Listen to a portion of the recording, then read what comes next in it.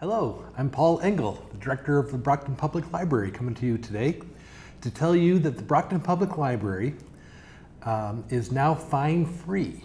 The trustees voted on that unanimously last month, and that means that you will no longer have any fine obligations to the library.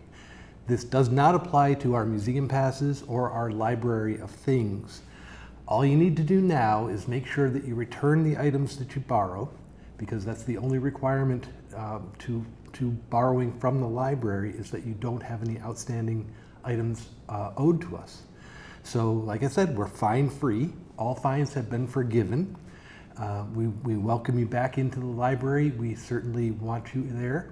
And also check out our Library of Things collection, which has grown quite a bit over the past few months. We now have musical instruments. We have lots of STEM items.